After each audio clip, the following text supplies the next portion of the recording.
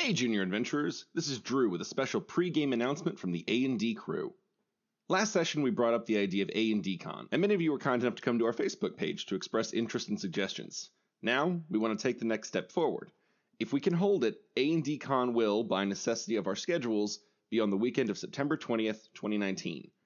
Events would include panels, game sessions run by the cast, a live show, and lots of other fun stuff we've got in the works. What we need from you right now is just to see how many folks are interested in attending, now that those details are locked down.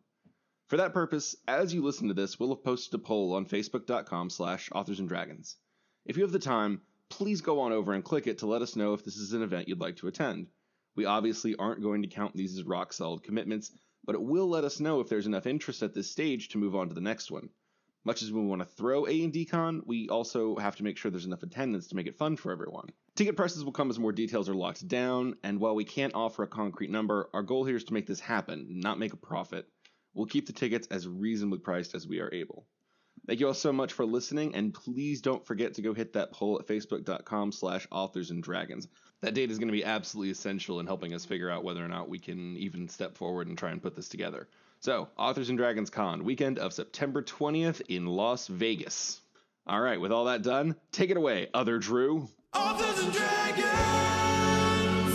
Time of magic, age of might. A band of heroes step up to the fight. Playing with powers they don't understand. Will they fuck it all up or will they save the land? Treachery, vanity, loitering and worse. They are their own worst enemies. These fuckers don't need no cause. Authors and Dragons! Authors and Dragons! Their powers combined, a group of fantasy authors take on a sadistic games master. Will they survive? Sound the horns of idiocy! Authors and Dragons! Authors and Dragons!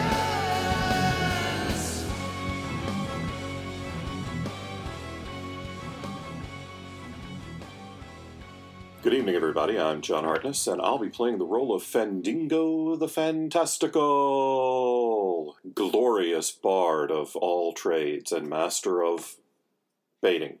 In real life, I write the Quincy Harker Demon Hunter series, as well as the Black Knight Chronicles, Bubba the Monster Hunter, the Dead Old Ladies Detective Agency, and, I don't know, whatever else I feel like.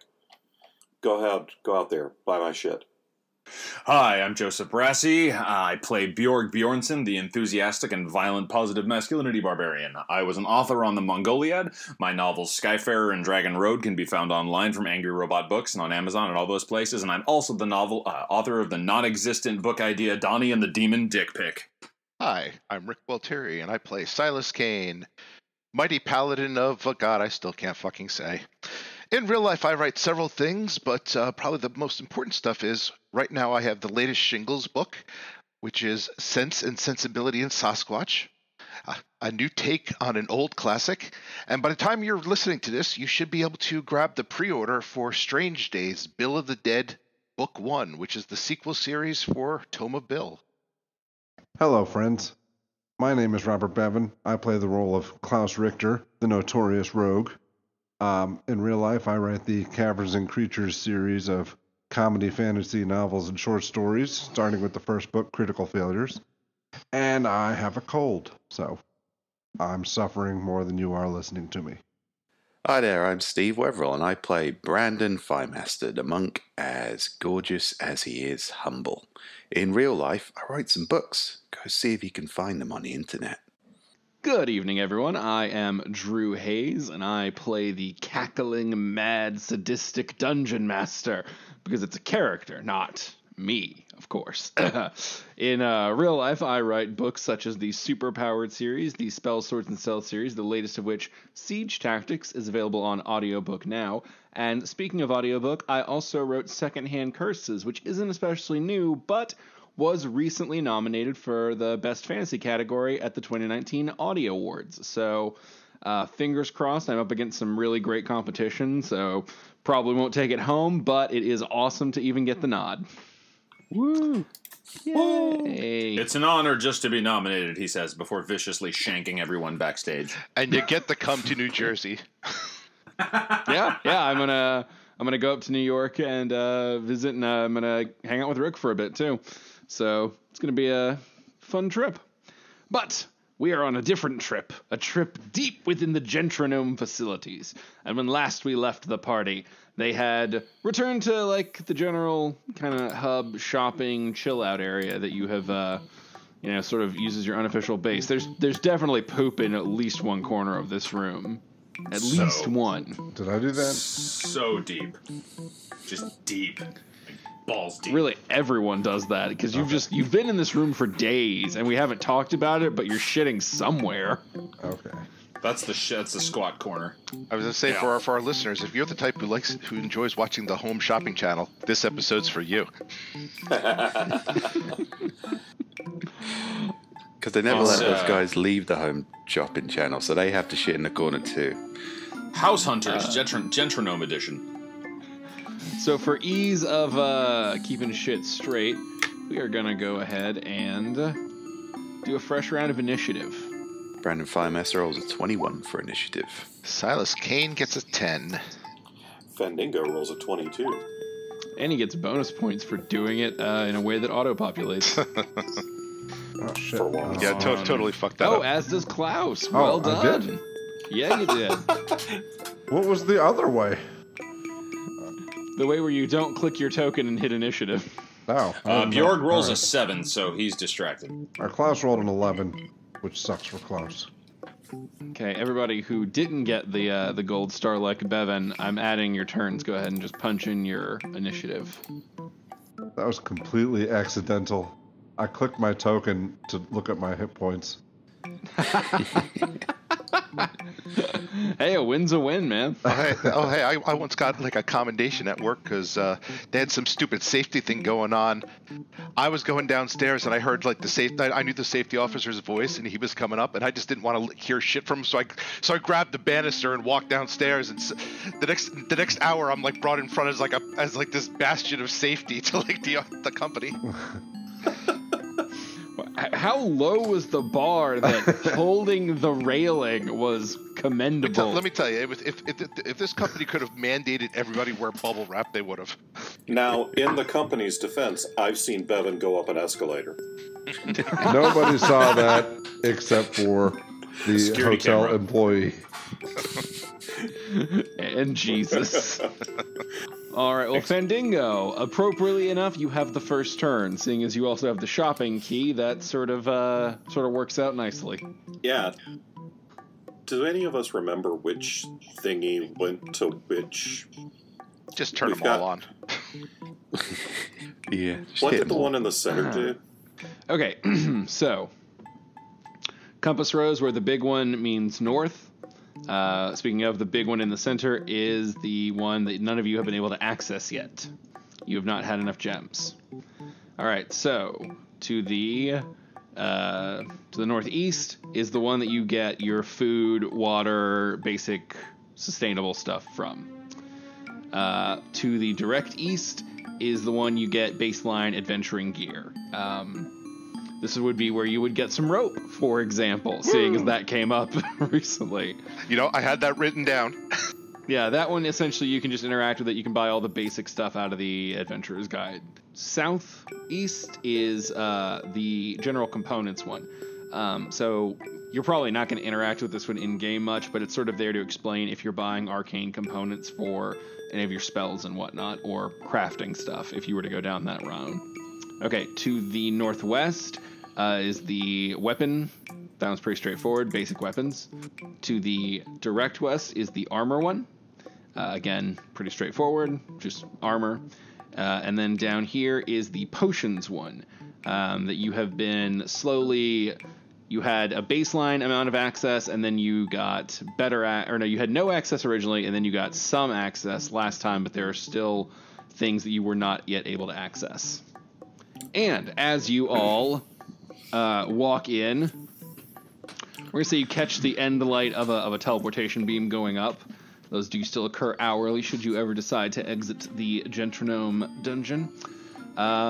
you hear the familiar voice come over the system. All please take a break for the Gentronome Company anthem.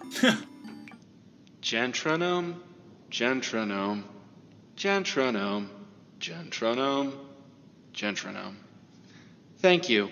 The break has been deducted from your time. And it took Drew 2 weeks to write that. Brings a tear to the eye. Yeah, that's what it does. Fandango, after that symphony, if you can compose yourself long enough. Yeah, Fandango will go to the big rod in the center of the room and hold his key up to it. Okay, this time when you touch it, you have 3 gems lit, and the screen activates, and it displays a small amount of magical item availability. I know. What does it say? From this terminal, you can buy a +1 version of any weapon or armor basic. Like, you couldn't get like a +1 mithril shield, but you could buy a +1 buckler or a +1 shield. So nothing custom, but the core basics. That is what you have unlocked with that level of gem. So if anybody at this level, you should all kind of have that. So if anybody needs to go bump up their weapon, this is definitely the place to do it. Armor could be useful. Armor is also in there. Yeah, my armor's better than that already. Oh, the price is 5,000 gold or Gentronome bucks. Anything. Oh, Any of the... Basically, take the basic item cost and then add 5,000 for the +1. Oh, okay, never mind. I already have a +2 breastplate. I don't have magical shit. Yeah. Yeah, you guys have all spent your gold and energies differently, but I figured this is a good time to make sure everybody's at least rocking a baseline magic weapon at 7th level. I've got 1 +1 arrow. I have my +2 greatsword and I have my +2 breastplate. God, it would be such a dick move if I made this thing not accept Gentronome bucks. Yes, it would, and we are grateful that I that just is not have the this loot case. that turns into a +1 longsword. It's such a Disney move. Yeah, the Gentronome bucks are only for the lesser stations. This is the big money. This is the prime currency, baby. Yeah, I don't think I need anything out of here. Oh, no. But that's All right, well, that probably was- my action to... Yeah, to activate it. If you want to let them know, they can come over and do a purchase if they would so like. Oh, I will buy I have these 10 crossbow bolts that'll just return to me. I should probably get a +1 crossbow. Sensible thing. Yeah, I'll get a hand crossbow. Just grab hand crossbow from the player's handbook cost, add 5,000, and deduct it from either your gold or your Gentronome bucks, as appropriate. Not a problem. Brandon Thigh Master. How much were the healing potions again? That seems like pertinent. I believe they were 50 gold or Gentronome bucks. Oh, fuck yeah, I'm getting some healing potions. 50. Wow. Do you remember Okay. they expire after 3 days? Yeah, but we're... Oh, no, they're very pertinent to have. I'm just saying, like, don't go too ham on them. I'm gonna grab 3 more of those. Well, we can't do potions right now because John's the okay. only one with the shopping key, and he is at the Gotcha. magic terminal. Check. So, Okay. Brandon Thigh Master. All I need is potions. I don't really need magical armor or weapons because I functionally am both of those things. So, You're a magic man with magic hands. yeah, exactly. I'm just going to hang around the potions terminal with an expectant look at myself. Like when you're at the self-checkout kiosk and you've like put a beer through, and so now it's like, oh, well, approval needed. And you gotta just kind of hang out and wait for the attendant. You want to make eye contact, but you don't because that feels like it's aggressive. But you're like, I need you, but is this the energy? Quietly sort of muttering to yourself about, what the fuck is the point of this thing? Why can't they just have, like, normal people tell us again? So yeah, I'll just do a long litany of angry rights about what bagging area, what the fuck are you talking about, while I wait for Fendingo to assist with my potion selection. The item is in the fucking bag. Quit yelling at me and saying it's not in the fucking bag. It's in the bag. I took a bullet for this country. I took a bullet in the ass. Goddamn robot revolution. All I'm going to be getting here is, I guess, about 5 potions. Well, you might want to wait and see, because remember, you don't know all the potions that are available yet. Some more ones might have been available. All right, Klaus. All right, I will go hang out with Fendingo here, and I would like to upgrade to a +1 set of studded leather armor. Not a bad idea. And for that, I will remove 5,045 Gentrillio bucks. And now, if I wanted to, like a +1 longbow, does the +1 apply to attack and damage? Yes. And it will apply to every arrow you shoot from it. You don't have to whack somebody with the bow for it to count. I assumed that. Now, I had another question. All right, do I need a, like, I forget how this works. Do I need a proficiency with the longbow, or is that how does that work? Yes, you would need to be proficient with the longbow to get your proficiency bonus with the longbow. So your proficiency bonus, I believe, for what, 7th level, is it 2 or is it 3? 3. Yeah. So basically, if you were to try and use a weapon you don't have proficiency with, you wouldn't get that +3. You'd only get your dex. And how do you get a proficiency bonus? Well, you would have to have proficiency with that weapon. I understand. Is that something you can acquire at a later level? Or? I believe there's probably a feat for it. Yeah, it'll be a but feat. hang on. Is a longbow a complex weapon? I don't know. I'm a sharpshooter. Let me check out what that feat actually You're also means. a half-elf. Don't you start off with longbow for being a half-elf? I don't know. Sharpshooter, basically, attacking at long range doesn't impose disadvantage. You ignore certain types of cover. You basically ignore all cover except for total. And then you can do that thing where you take a -5 like to hit, Oh, but yeah, you that can was do fun. I haven't really been shooting at anything lately. And no, you don't get shit for being a half-elf. Okay. But you get simple weapons. So you could take a short bow. Right, and I currently have a short bow, which I probably haven't been adding a proficiency bonus to. No, you've been hitting it fairly well, I think. Yeah, but all right. You only get that on to hit, not to damage. Right. Okay. Well, I guess I'll stick with what's working for me. Is your short bow +1? You could bump that up. Yeah, that's what I'm thinking. Yeah, I'll bump that up. Okay. All right. So I'll do the math. 5,025 gold or Gentrillio bucks. Okay. I think that's all I'm gonna be doing at this kiosk. Silas. All right. Well, I'm gonna do similar. So I'm gonna join them and +1 studded leather as well. Except, maybe spend the rest of my turn trying to carve the Tuareg symbol in the front. Your commerce feeds our capitalism. Thank you for shopping Gentrillio. How am I the only one who sprang for studded leather back on the island with Gunther? Because I spent as much money as I could on +2 studded leather. You probably spent some of my money too. Oh, that's right, I did. I spent a lot of your money on my +2 armor. Yeah, that's why you have such good armor. I appreciate the shit out of that, Silas. My gold was depleted by the breastplate purchase as well. All right. Well, speaking of Bjorg, you've got some Gentrillio bucks to burn and a weapon/armor kiosk.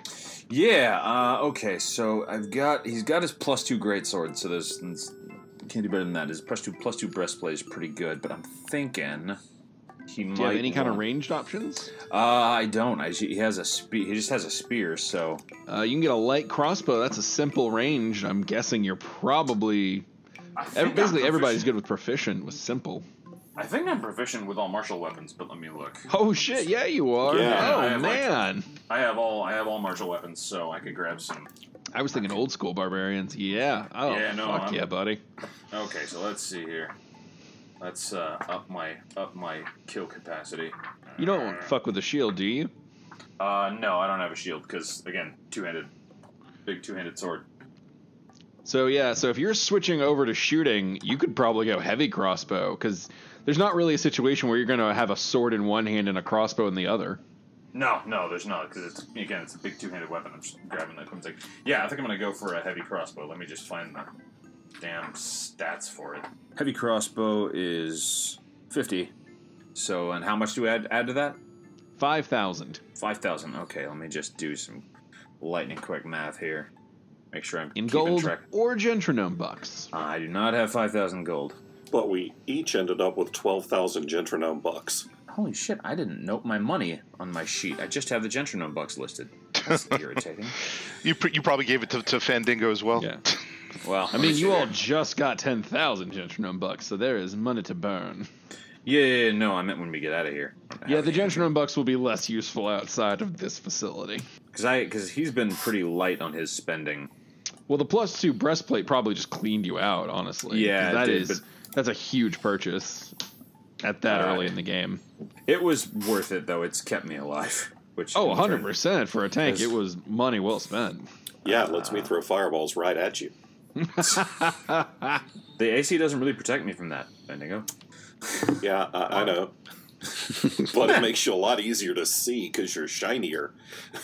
Alright, so down to 7,200 Gentrinome bucks, and I now have a +1 heavy crossbow, which means I can kill things from a distance if I need to. If the barbarians go in ranged, you know shit's gone sideways. Or just like if we're ever in a situation where our enemies are across a huge chasm, I can shoot at them with everyone else instead of just impotently going rah! Lazy ass bastard. All right, Fendingo.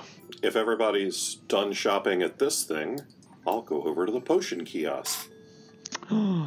It ripples, the screen lights up, it recognizes that you have money to spend, and it is eager to assist you in that endeavor. As before, you see your 2 gemstone unlocked options for 50 gold apiece. Potions of healing, potions of climbing, and potions of water breathing. You now see more light up as new options appear. 2, in fact. Potions of acid resistance and potions of dark vision. They are both 500 gold per vial. And there are still some areas in the list that are blacked out. So potion of being as cool as Fandango, because I already have dark vision. Are you a half elf? Yeah. Okay, then I do too. I was just looking that up. Yeah. It actually occurred to me that if we're gonna go fight this aboleth at some point, and it's in the dark, Bjorg can't fucking see. So, tank and DPS must be able to see. Fandango is going to get 2 potions of climbing, 2 potions of water breathing, and 7 potions of healing. Okay, so let's see, that's what, 350 for the healing, 100 for the other, 100 for the climbing, 100 for the water breathing. So 550 in Gentrinome bucks or... Gentrinome bucks, baby. Okay. Brandon Thighmaster. I'm going to be a careful man and buy that potion of acid resistance. I'm also going to buy the potion of dark vision so I can see the inevitable acid splashing into my face.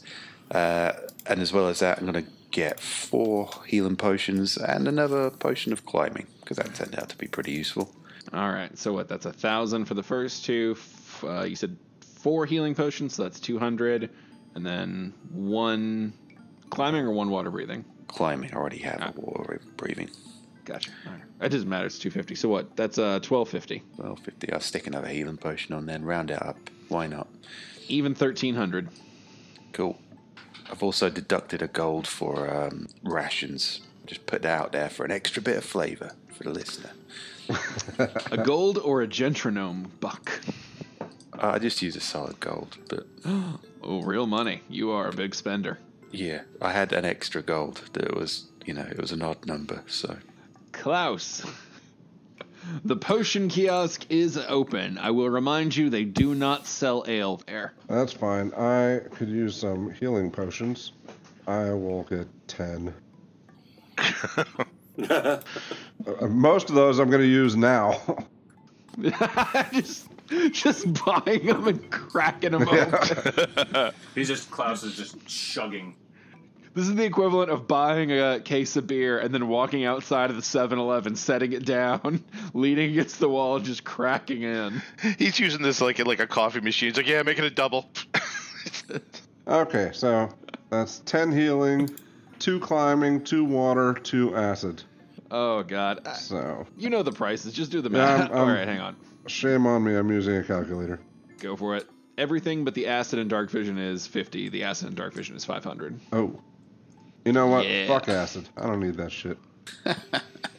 Acid resistance is for losers. Yeah, kids, don't do drugs. Okay. Or wait, don't resist doing acid, I guess? Yeah. Is that the Yeah, moral? kids. Do drugs. Yeah. So that's 700 total. Gentrillio bucks. Big spender. And I guess I can wait for my next turn, but or is it okay if I just suck down some potions right now? Just go ahead and do the rolling. We can see it. It's all right. All right. What's the roll? For the Gentrillio potions, it is 1d8 plus 1. All right. All right, I will wander over to the potion kiosk, and my shopping list will be 2 potions of dark vision, 2 potions of acid resistance, 2 potions of healing, one extra water breathing, and 1 extra climbing. So that should come out to about 2,200. Oof. All right. You lay down some Gentrillio bucks and you get a bunch of potions. If you care to inspect the labels, the new ones, much like the old ones, all have a 3-day expiration timer. Well, if we hit 3 days, then I'm just chugging. I guess I'm gonna be really fucking good at climbing then, huh? 5 in a row. Woo! You're like fighting like some kobolds. Well, come on, man, spit some acid on me. He's just fucking Spider-Manning. A monster comes out. He's just immediately climbing it. What you know about this? I climb it. Yeah, I climb in its mouth and then just bathe in its stomach acid. Did he just climb up its asshole? He said he was going around the back. I thought he was gonna flank it. I guess he kind of is. You flanked it all right. Yeah. The ultimate flanking. Can't dodge from the inside, motherfucker. All right, I'm going to grab another. I already have some water breathing. I'm going to grab another one. So that's 50, 200. I'm going to grab another 3 healing potions to bring me to 7 total. So that's 350. And then how much is it for the dark vision? 500. Okay, so I'm going to grab 2 of those. I'm actually going to ignore the resistance ones because when he's raging, he's immune to almost everything except psychic damage. Also, very important to note, you are definitely not immune. You are resistant. No, resistant, but like, okay, so if he takes a potion of resistance to something, does that give him resistance on top of his raging resistance? No, it would not immediately stack up, but it would mean you would have resistance outside of a rage. It's true. Okay, so I'll grab 2 potions of acid resistance. All right. Tack on another thou. As I say, does any corporation truly want you to be like, immune to like psychic assault? God no. These potions suck. He takes a potion of psychic resistance, then goes, hang on, I don't need any of this shit. This is all fake. We're in the Matrix. Oh shit. I'm down to about 4,000. I've got a total for just a review for you guys since y'all need me alive to do things. I've got 7 potions of cure wounds, 2 of water breathing, 2 of worker's vigor, 2 potions of climbing, 2 of dark vision, and 2 potions of acid resistance. Do you guys think I should get some more of any of those? Well, I bought 10 healing potions, and most of them are for you and Klaus. Okay, gotcha. Cool. Cool. No, you because we need you, Klaus because he's just gonna end up using them anyway. Yeah, I'm figuring I'm going to be tanking or just damage soaking and damage dealing. So I just used 8 of the ones I bought. Well, that and giving you healing potions makes me feel less bad about setting you on fire all the time. I'm just picturing Klaus just like chugging them, like just pounding them one after the other. I'm gonna set my bladder to full. That is very fair. You should keep one of those. You just drank enough. You can probably piss. Whatever you piss next is probably a healing potion. Yeah, that's true, and it's sterile too. Can I try that? Or... What do you want to piss on? It's better than a healing potion. No, you can definitely piss in a bottle and save it to heal yourself later. Yeah. okay. Not gonna stay sterile for long. That's a grand idea. Klaus, do you want to buy any more healing potions before Fandango shuts this one down? Yes. Fandango's going to buy 2 potions of acid resistance too. So Weak ass healing potions. That's only 50 gold.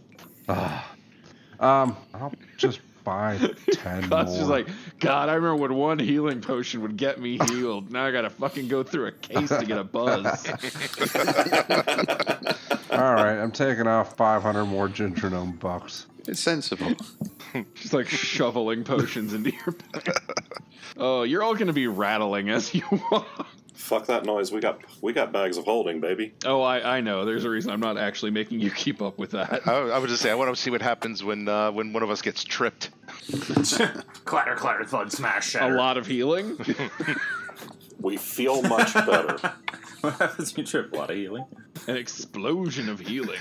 I bathe in my healing puddle. I licked the All floor right. a lot. We will cycle back to Fandango at the top of the order. All right, you guys done with this? Yes. Yeah. Yeah. Well, let's go buy any random rope. other shit we need. Go to baseline gear. Well, you don't need me to light up the other things, do they? Yeah. These things only respond to the keys. Speaking of You keys, have the only key. I have it says Gentrillio key. That might have been a typo on my part, or I don't know. But does my key do anything with these? Yours does not. Yours is very different than what the one Fandango is holding. Fandango's is sort of more. It's processed. It's got sort of the same look as most of the Gentrillio stuff. The one you're holding is a little more custom. It's got a sleekness to it. It's got a balance. Like what you're holding is special. What Fandango's holding is there's clearly a key-based system that his is tapping into. I look down my nose at Fandango's key. I turn off the kiosk that gives you healing potions. Good. I'm just bleeding Gentrillio bucks right now. Fandango's going to go over to the one that makes components and shit and scroll through the menu to see if it lists holy symbols or priest gear or anything like that. No, to be frank, that would be over in the gear section. Okay, well then, I guess I'll go look at the gear, because nobody else can really do anything until I turn the machine on. Yep, much like Gentrillio's capitalist empire, it is not a fair system. So in the gear section, does it have holy symbols of multiple deities? It has one holy symbol. The holy symbol to Gentrillio, the god of Gentrillio. I buy one. Gentrillio. Yep. Can I roll a religion check to see if I know anything about Gentrillio? I mean, yeah, if there's a check for it, go for it. It's untrained, so. Oh yeah, you can always roll. You might have heard of it. Let's see. That is a 19. Wow. You know that the Gentrillio logo is extremely marketable, and you can buy Gentrillio-based merchandise at TeePublic today. Bjorg just basically recites a 30-second advert for Gentrillio products. You know, with a 19, yeah, wow, those are good. You, by pure happenstance, encountered some merchants, or a merchant caravan, and with them was some people who talked about Gentrillio, which is it's a very specific, very kind of like regional god they don't know a lot about. They know the people who worship him are very devoted. and they know that Gentrillio is a commerce god, a god of fortune, definitely someone with merchants would, of course, have a cursory awareness of. Okay. You don't, again, because it's sort of very specific and very, limited, and you're sort of seeing now what is sort of Gentrillio's worshippers in his own way. You didn't have a ton of information, but he's not an evil god. He's not a good god, especially. He's more just sort of profit driven, just trying to build a better mousetrap, except by mousetrap, money stealing device. You know that wherever they put up a Gentrillio temple, the rent soon becomes unaffordable and it loses all its character. Oh, amazingly so, yeah. Okay, gotcha. But you can get a good coffee anywhere near a Gentrillio temple. Anywhere near. Bjorg is gonna, lean back as he thinks about it. He goes, I think I recognize that god. I believe he's the god of gentrification. Don't worry, you won't recognize it for long. Fandango also buys a diplomat's pack, 2 50-foot hanks of silk rope, and 7 rations. Rock on. It's very specific. And sounds like a party. Well, I'm going to now sit down right at the base of the little kiosk, so the kiosk stays turned on, open up my diplomat's pack, pull out a bottle of ink and an ink pen, and on the flip over the holy symbol of Gentrillio and start sketching the holy symbol of Torag onto the back of it. And I'm going to troll the fuck out of Silas. Just some basic blasphemy. I am going to need... I'll be generous. Sleight of hand. I'll let you do this with sleight of hand. And also that's going to take you a few turns to do. Yeah. So, while he is working on that, does anybody need anything from the basic gear station? Yes. It's going to be... I'm looking up stuff. I should probably buy some rations. Yeah, Fandango rolls a 5 on his sleight of hand, so it might be the shittiest symbol of Torag. Why are you carving a dick on all that? It basically sort of looks as if someone who once saw a holy symbol, not a holy symbol of Torag, just a holy symbol, got into a horrible accident and temporarily lost their sight and smeared feces across the front of it. Hey, nah, you didn't natural one. It just looks shitty. It's just not very recognizable to Torag. It's not going to fool anybody. It is bad. You can buy another one if you want to try again. It's just ink. I could wipe it off. I suppose if you think that he'll buy a stained version. Oh, I don't want to sell it to him. I just want to wear a holy symbol of Torag around my neck to troll Silas. Ah, gotcha. I'm just being an asshole. Yeah, maybe the shitty one is right. more trolly. Anyway. Brandon Thighmaster, what adventuring gear can I tempt you with? I don't need anything. I've got my rations. Still got my rope. So that's all a man needs to have an adventure. There's mentioning that if Fandango is painting with both hands, he has set the key down. You are free to pick it up and go use the booth of your choosing. No, I'm still living that ascetic life. If you ignore all the, gem-studded shorts and huge gold medallions and sunglasses.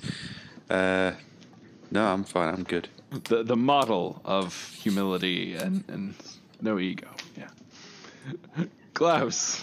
I'm buying 10 rations, and I'll still look at stuff while other people are going. Buying rations. I'm not shocked. Silas. All right. Well, let's see here. Let's call up the list of adventuring gear. So I'll get a week's worth of rations. I will get a new rope. I thought you were about to say a week's worth of rope.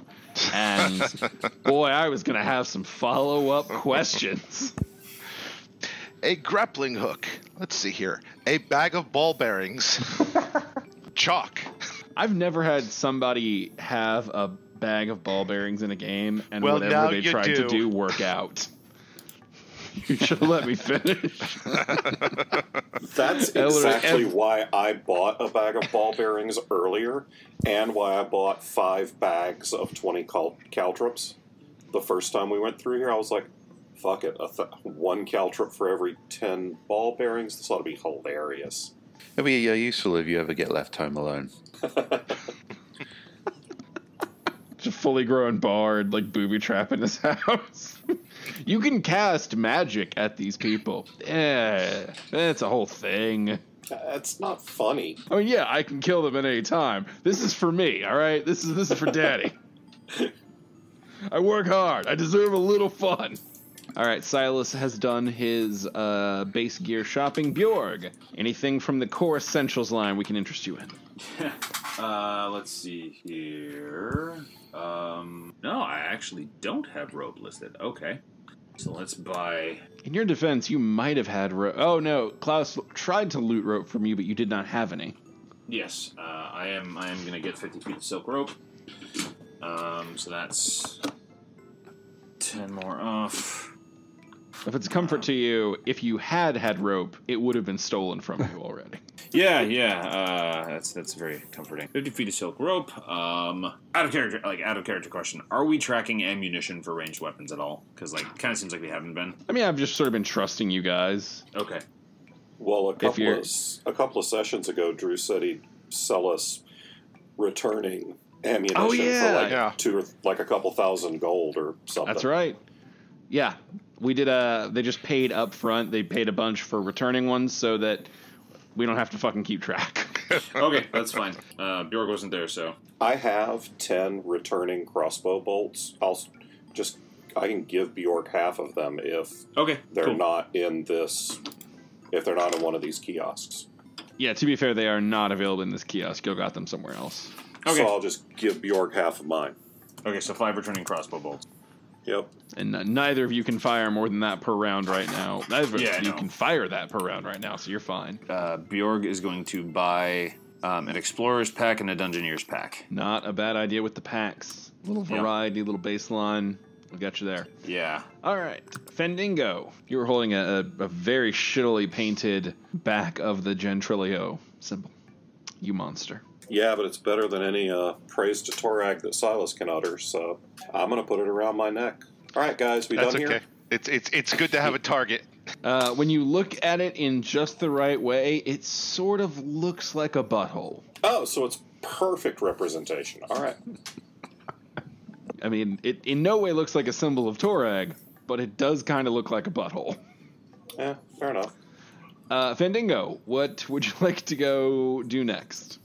Well, we've rested. You guys, you did a long rest right before you came here. So do you guys want to buy anything from any of these other stands, or are we ready to boogie out of here? Let's get moving. Yeah. Yeah, ready to roll. All right. Out of game. I have no idea where we're supposed to go next. I don't remember which one of these 3 things at the top of the... Okay, so you needed 1 gemstone to get through here, 2 gemstones to get through here, 3 gemstones to get through here. All right. 1 square yard of silk or 1 cow. That's it. That's a listed item here. 1 pound of saffron or 1 ox. So we've gone through the 1 and 2 gemstone doors, so... Correct. We should go through the 3 gemstone door. The door on the upper right-hand side of the screen to the far northeast for our folks who are just listening to this. Yes, the 3 gemstone door, which you go up to, you hold your key, it lights up, blah, blah, blah. You're all fairly familiar with this process. It opens, it leads into a hallway, but the minute that door opens, you immediately just smell this. It's not noxious to the point of requiring checks, but it is just clearly not a good scent, not a smell that something has gone right in here. It's kind of got a chemically burn to it. God damn it, Klaus. It's not always me. When is it not you? It reminds me of sleeping in my own filth as a child. Fair enough. God damn it, Silas. Hey, you know what else comes in a diplomat's pack? A vial of perfume. I was about to guess a perfume. Or a cologne. Is Fandango just spraying it around like Lysol? I'm just gonna douse a piece of cloth and hold it over my nose and go down the hall. He's spraying like a 15-year-old going on a date. All right, you all go down the hall. It kind of weaves and bobs, of course, as they all have, and then you come to a door. This one is very tightly kind of sealed, and as you press on it, like, you can open it, but you can feel like it's trying to stay back. It's going to close immediately. Like, it is trying to keep this room sealed. Does the funk seem thicker at this end of the hall?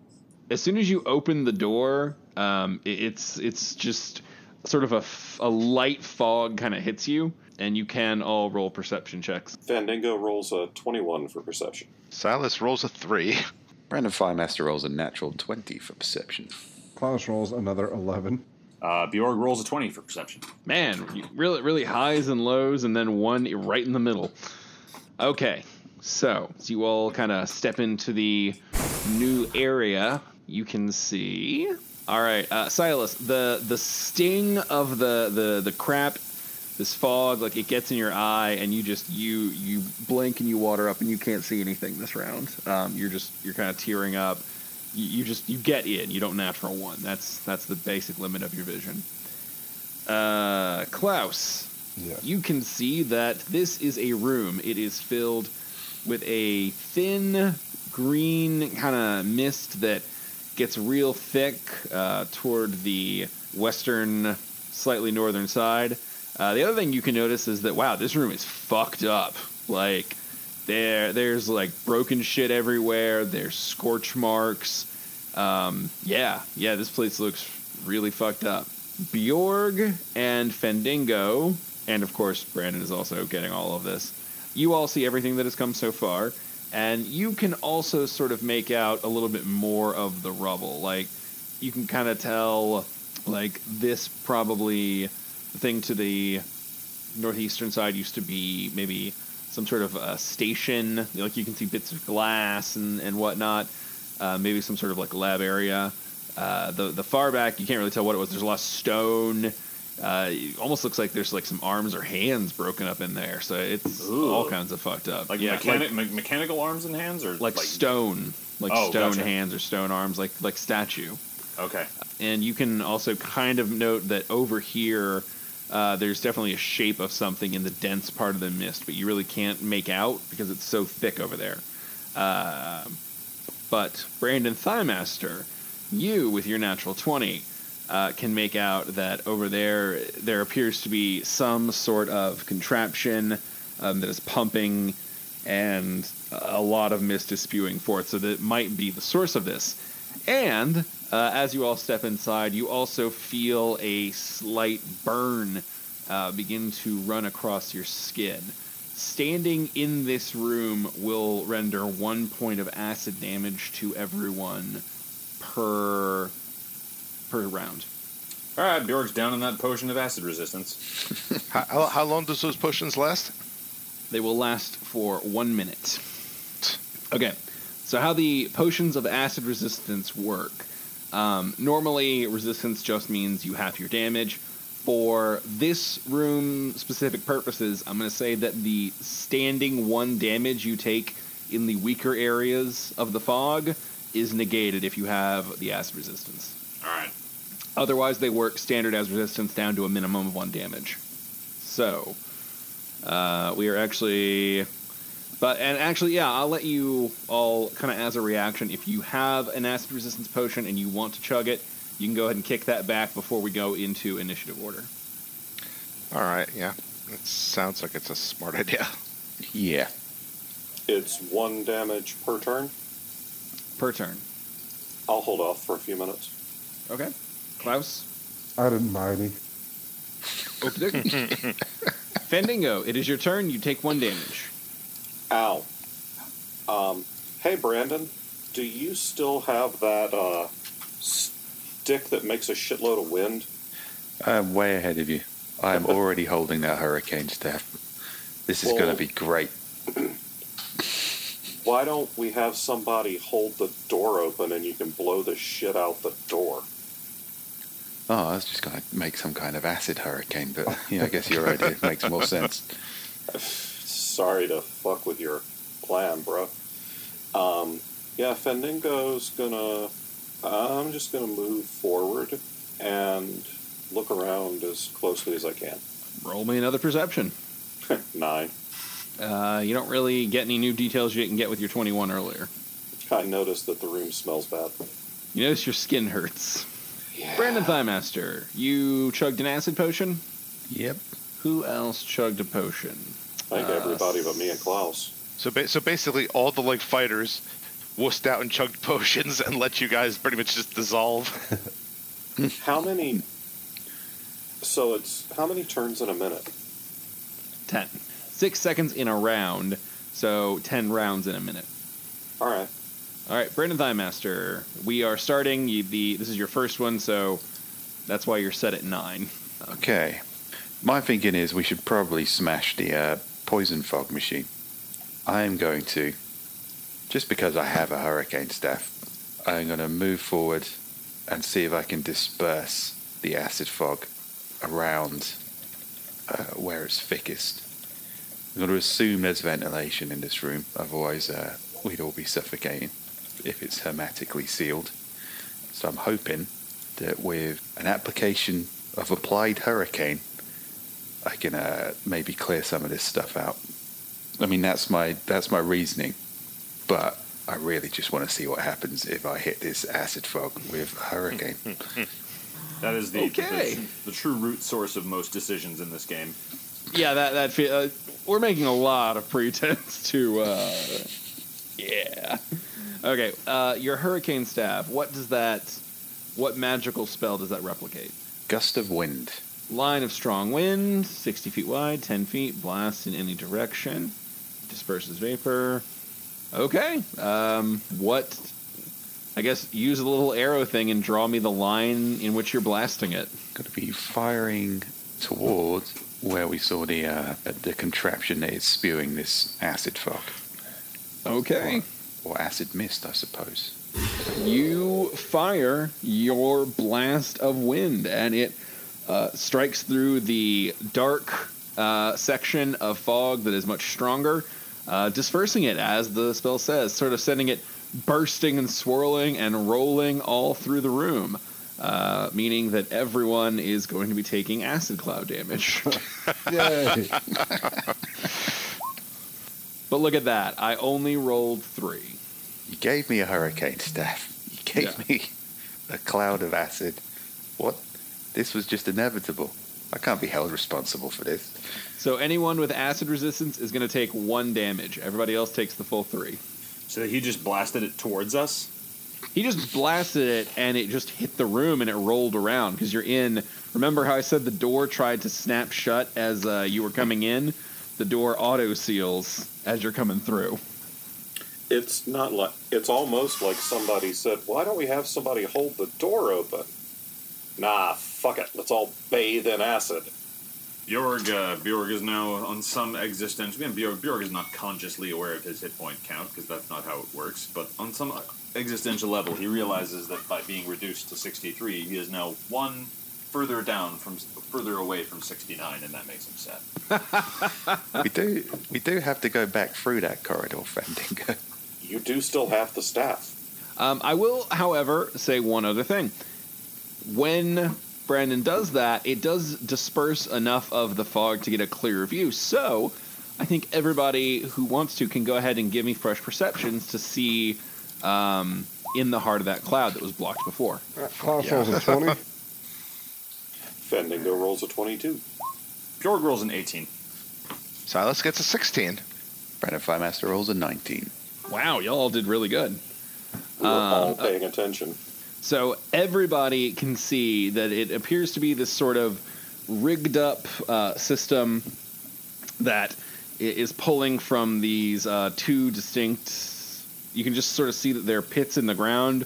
You're not sure what's in them, but there's, obviously like piping and machinery running between the contraption and the pits.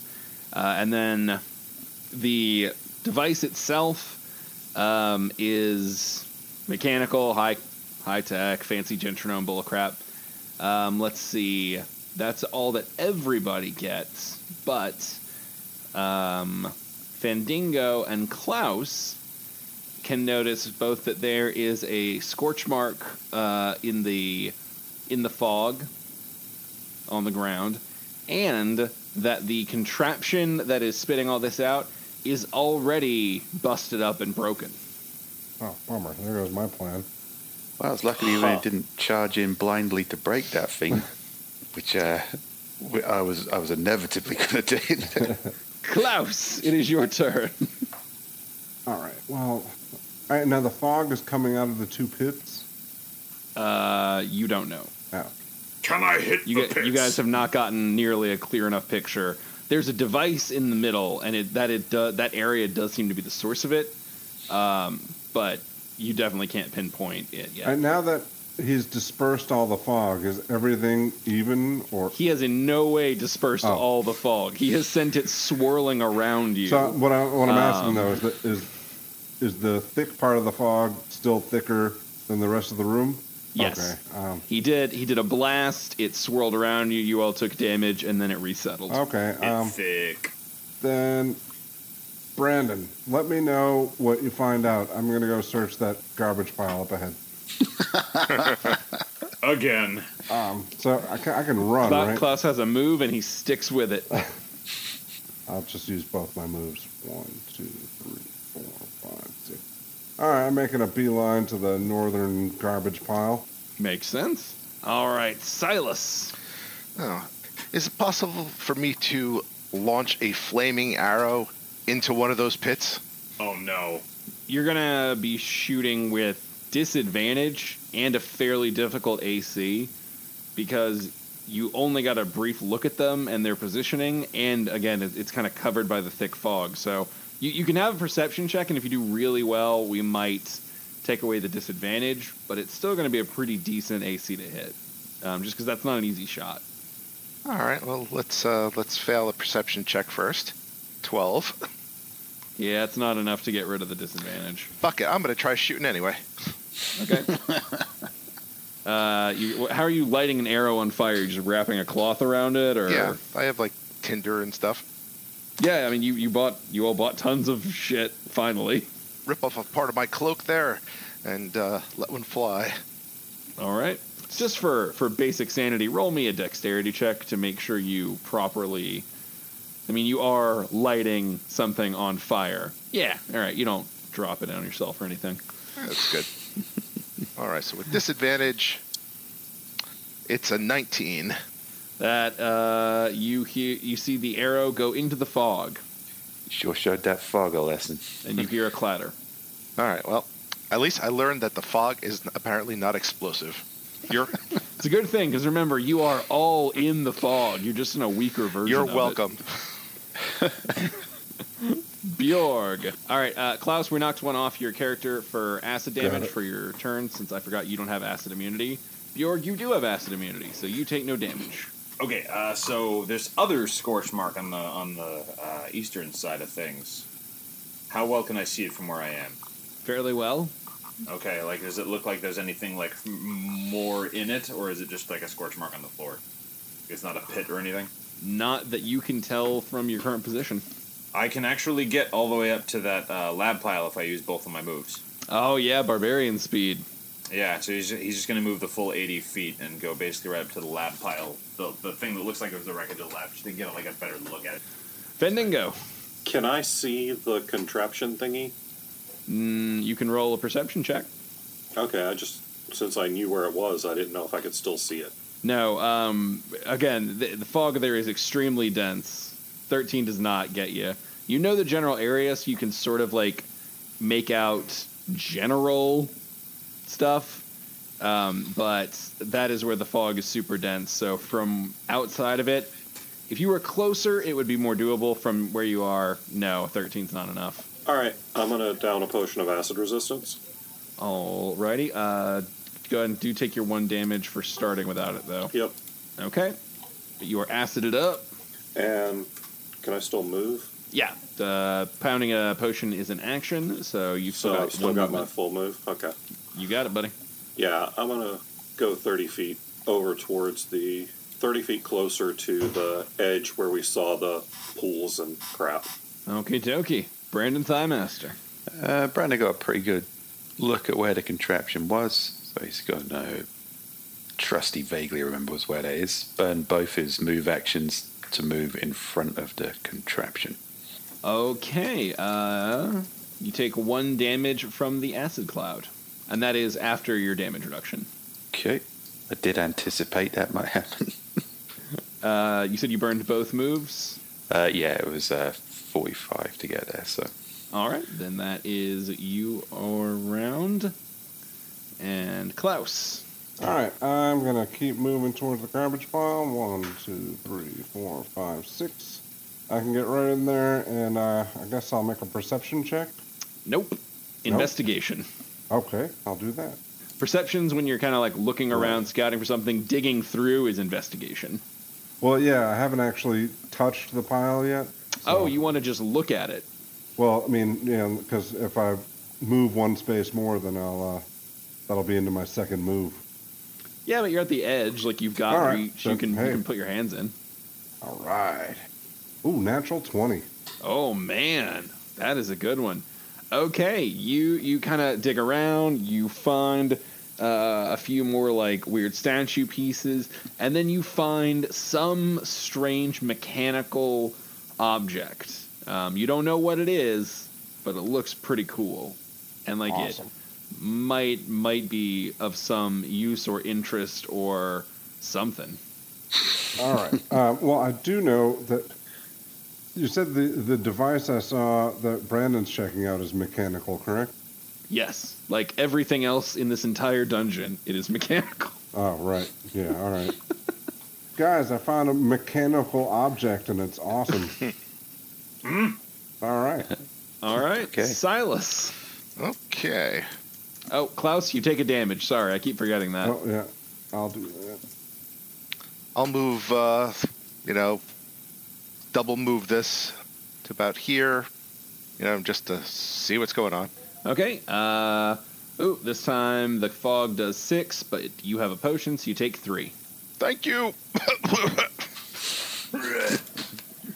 All right, Bjorg. Okay, so I'm now standing basically right up against the trash lab pile. I need to roll like perception or whatever. If you would like to begin searching through it, that would be an investigation. All right, let's do investigation then. See if you can match Klaus's. Bjorg gets a 19. So Okay. Also good. Not natural 20, but good. You begin to search through. You find Actually, roll me a dexterity check. all right. Welcome to my world, Bjork. All right, Bjorg rolls a 10 on that dexterity. Okay, you are going to take 4 damage from glass shards and various like little dribbles of potion and effect, because again, this was like a lab set. You're kind of digging through a chemical spell. So you kind of go through. You find 1 intact vial of green potion. It is not labeled. You do not know what it does. I found a mysterious liquid. Bjorg holds up a vial. Drink it. It's a callback. All the way back. Drink it. I bet it'll do something awesome to you. No. The last time I took an unexpected surprise potion, I ended up much smaller. Oh, that's way back in the day. Good times. And honestly, I didn't even take that. Silas did it to me. All right. Well, with everybody spread through the room, surrounding themselves in various layers of poisonous fog, I think that is the perfect time to leave them be for this week and see how they will fare for 2 weeks holding their breath. But fear not, listeners, for as you know, we are not done with the episode yet. This is the part where we take your questions, both on our Patreon Discord and on our Facebook live blog, facebook.com/authorsanddragons. But of course, we do the Discord first because they're the fancier ones. They jump the line, you see. So, Rick, why don't you take it away? All right. Well, our friend Alex starts us off with a timely Valentine's Day question. If your A&D character could date a character from your own books, who would it be and why? I feel like Gunther and Amy from the Fred series would get along really well. Amy's a drug-dealing mage. I think Brandon Firemaster and Brandon Firemaster from the Totally Legend of Brandon Firemaster. Probably all right. I think Fendingo would strike out with every female character I've ever written. But he would try his damnedest. I think only Denise would be interested in Klaus, but I don't think Klaus would be interested in her. That's fair. Man, I'm gonna take this back all the way back to Mongolia. There's a shield maiden named Nika in Catabasis that I think Bjorg would get along with great. She is a violent Russian lady. So I think they'd get on good. Does seem like Bjorg's type. Yeah. It's hard to. It's kind of weird because it's very hard for me to conceive of him in a romantic way in my head. And yet all the ladies love him. Yeah. I think Silas would probably wind up dating Sister Bernadette, who's this old, cranky, miserable, fire and brimstone Templar in my Toma Bill books. And together they could just they could just pray, hunt evil, and just and just be bitter at life. Be hated by everyone. Just punish him. I honestly don't think Silas could be happy in a relationship unless the person was just being abjectly horrible to him. Well, she would pretty much be that person. Silas should date a reality star. Silas and the Kardashians. Silas just getting yelled at by a woman in the middle of a Macy's for 15 minutes straight. It ends. He looks up. Thank you, Torek. There's no way Silas and the Kardashians that he wouldn't in about 5 minutes just to come to the conclusion that, okay, these are all demons and they have to die. I also love that I made it clear I'm definitely not talking about any of the fancy ones when I said a Macy's. All right, before we move on, while Drew was away, I just wanted to see how this note thing worked, so I wrote Drew sucks cocks on the map. How do I undo that?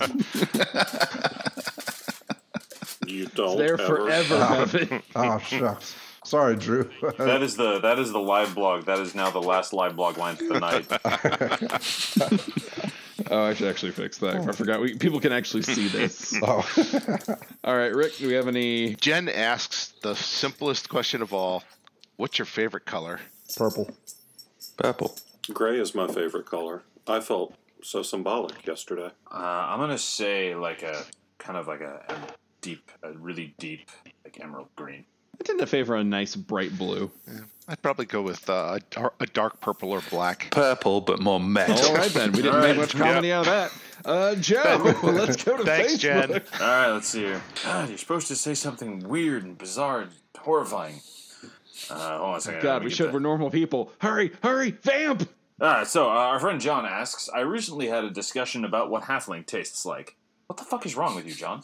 In the spirit of Gentrillio, what do you suppose gnome tastes like, and what would you serve it with? Well, in my opinion, I would think gnome kind of tastes like oil and industry.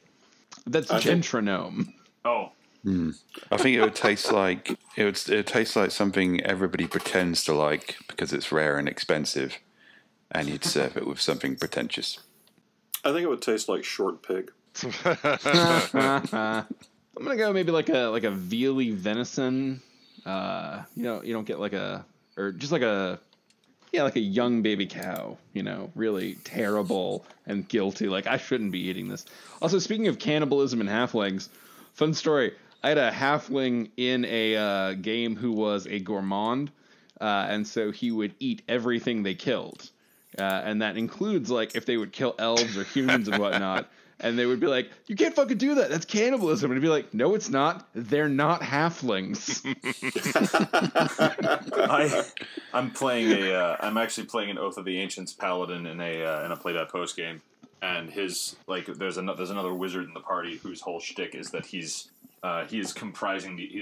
creating the ultimate monster encyclopedia, and so the two of them hang out, and this Oath of the Ancients paladin is kind of like a redneck. He's like this very working class half elf, and he's like, yeah, but how do you cook it?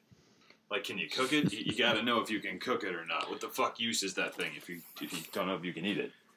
Hey, looks like we missed one on the Discord that I am going to throw the fact that I have the loudest voice in and slam it in because this really appeals to me, and I know John Hartness, those old school wrestling fans.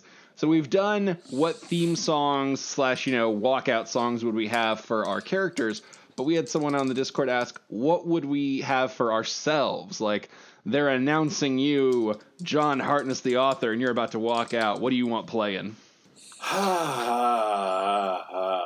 There are just so many. I've got one. It's super on brand for me. Most people are not going to know it. There's a song called Do Something Crazy. And if you have watched the opening credits to Mike and Dave Need Wedding Dates, you have heard it. And that would be a pretty appropriate and good, energetic, pump the crowd up song before I was going to walk out. I'd be down with that one.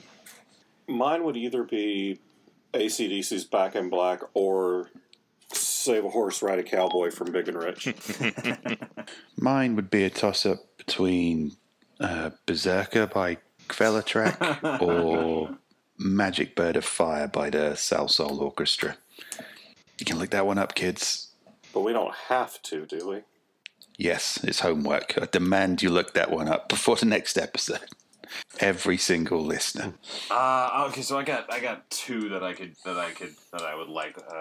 One is I Like It Heavy by Hailstorm, because there's nothing like walking out to the line Hallelujah Motherfucker Take Me to Church.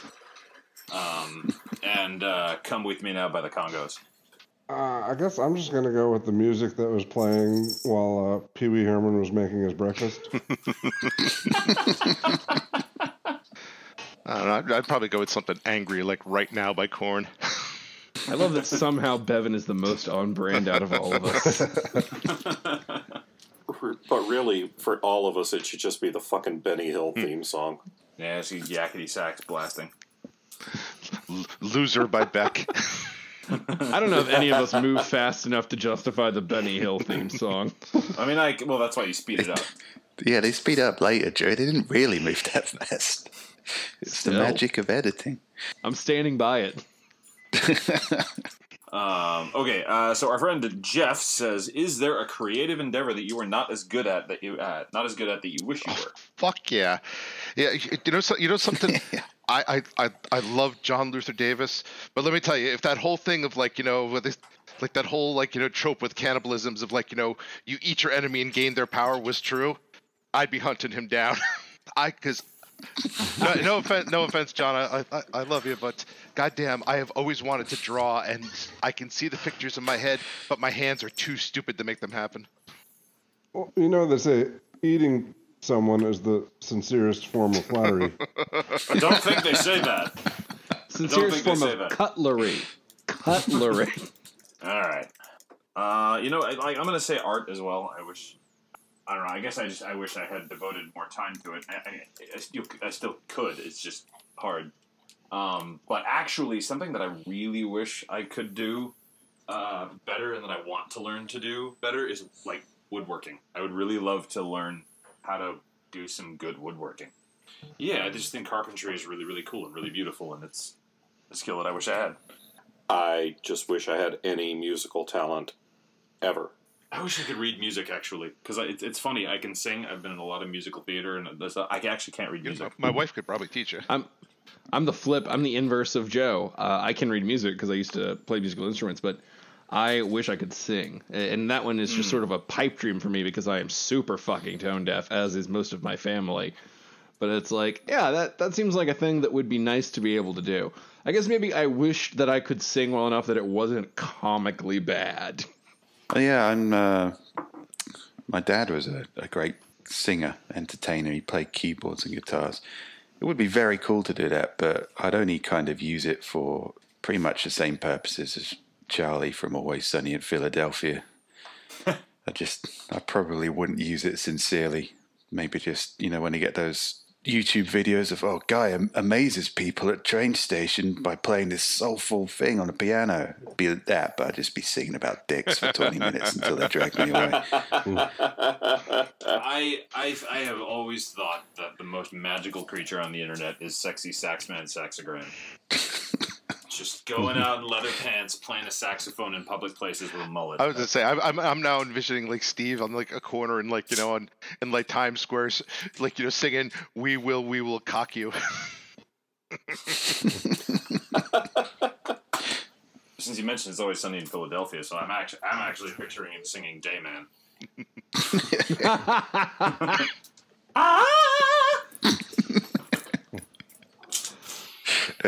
I mean, Brandon Thighmaster really is a master of karate and friendship for everyone.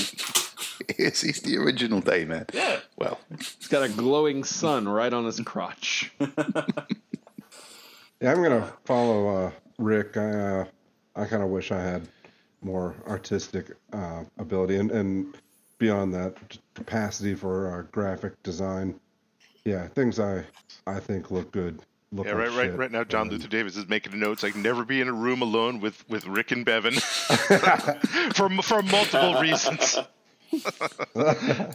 Yeah, I mean, seriously, he had that note already. Especially if they're talented hungry. artist mysteriously disappears after con meet. The real danger is they trick you. You think you're in the room with one, but really they're both there. It's just every time you turn, they're just shifting position. The other's sneaking up behind you. Yeah, we're like the A&D version of the Weeping Angels. Wait, you were just over there. But no, A&D shirt, bald head, same guy.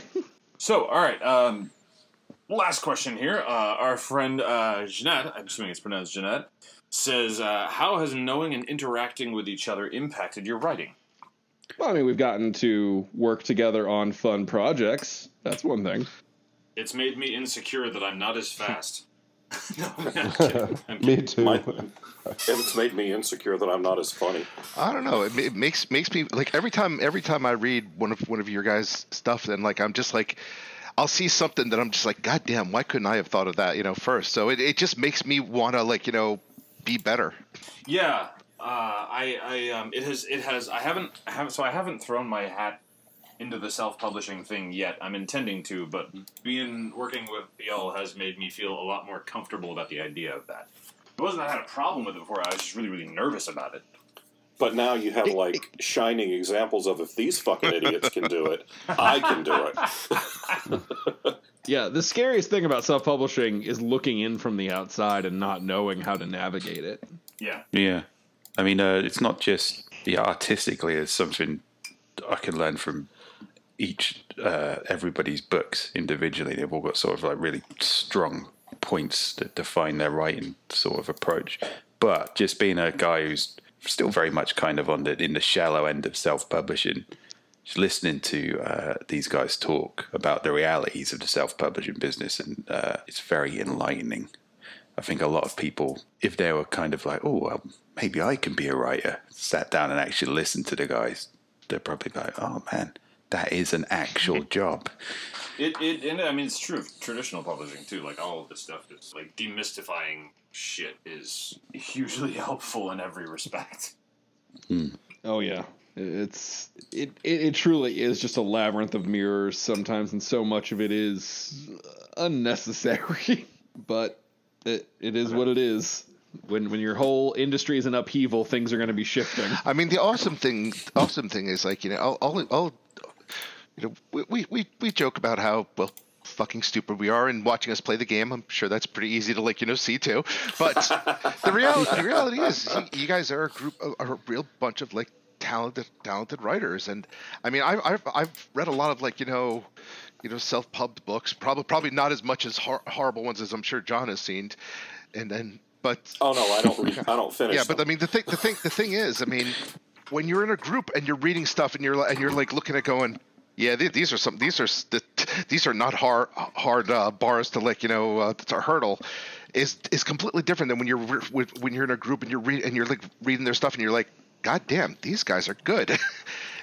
Like there was a martial arts thing that I was taught years ago that applies equally to the creative fields. Because honestly, if I'm perfectly frank, martial arts is a creative field. It's an active expression. But there's that phase when you start out and you feel like you're surrounded by everyone else who's better than you, and it can gnaw away at your insecurities until you realize that being surrounded by people who are like either at your level or above your level is the best thing that can happen to you, because you are in you're in an environment where there is going to be constant learning. Yeah, no, I completely agree. Having a group of people around that are as good as me or better makes me better. Yeah, it's always a benefit. Going back to what John said, if these idiots can do it, but not quite that far. No, what I mean to say is that you tend to look at top tier successful writers and and with a sense of awe, but I hang around you guys and you are just straight up normal guys and I don't know. For a writer, I'm shit with words. Stop destroying the mysticism. What Bob is trying to say is we're not all that impressive. Yeah, we're not the shining golden gods you assume us to be, listeners. I would like to disagree. I am better than you're I'm pretty sure they've already figured out exactly how impressive we are in person. Yeah, I was going to say, we're exceptionally. It's not like we put Drew on a pedestal. He's naturally that tall. I just stand there and then take my shirt off. No, they're standing on pedestals to be in the photograph with me. Just to stand high enough that we can even get in the same frame. There is also, it's nice to have people to bounce things in the industry off of, because it is so mysterious and vague, even to us who have been in it for years. We might encounter a new aspect and be like, hey guys, does this rate for this sound right to you? And that sounds like such a small thing, but you would not believe how many writers don't have the ability to go to others and ask that. Be like, hey, does this feel right? Does this feel off? And just get a little bit of feedback from someone who has insight, who can actually say, no, man, that feels wonky, or, yeah, no, man, that's just the standard. Yeah, that's huge. And especially since a bunch of us have different experiences in different arenas. Drew's done a lot more with audio than a lot of us, and Joseph's been with more mainstream presses than some of us, and Rick and I are just old. John knows cons like nobody. I'm a con man, what can I say? You are. And a publisher. You own a publishing company, which is probably more useful knowledge, but I feel like we lean on you for the con stuff the hardest. But one of the things we've gotten to do as a creative endeavor together is the Shingles series, which, we trade off month to month. Last year we did all 12, and Tantor was kind enough to give us a first volume of 1 through 6. And guess what? Thanks to you insane junior adventuring motherfuckers, we have gotten enough positive review or sales or whatever mojo is necessary that, believe it or not, we're getting Shingles Audio Volume 2. Woohoo! 7 through 10 out on May 7th. Wait, 7 through 12. 7 through 12, yeah. Okay, so many numbers. Volume 7 through 12 coming out on May 7th, 2019. Volume 2. Yeah. In other words, those of you who didn't suffer enough through one case of shingles, now you can get a second case of shingles. You live in the anti-vax life.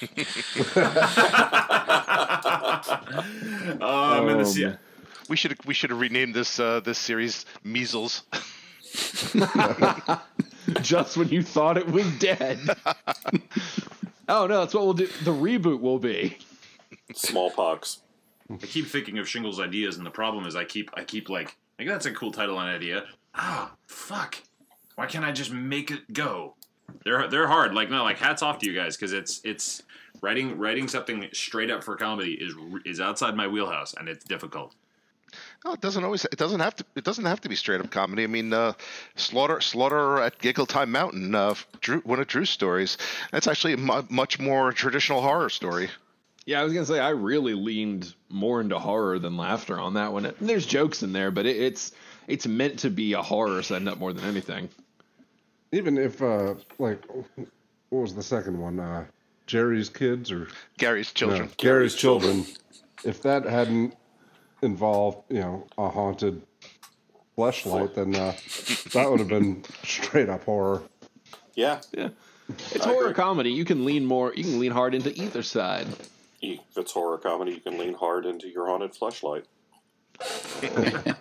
Just be prepared for the consequences. And with that, we will bid you adieu for this week from Authors and Dragons. We will talk to you next week on Side Quest. And we'll be back in 2 weeks to find out how everyone's faring in the acid fog. My bet is the musician does the best. Until next time, bye. Bye. Authors and Dragons is brought to you under a Creative Commons license, meaning you are free to share this material so long as credit is given to those who created it, which is us, the people you just heard play the game. Opening and closing themes performed by the Gore Core 4. Authors and Dragons! Authors and Dragons!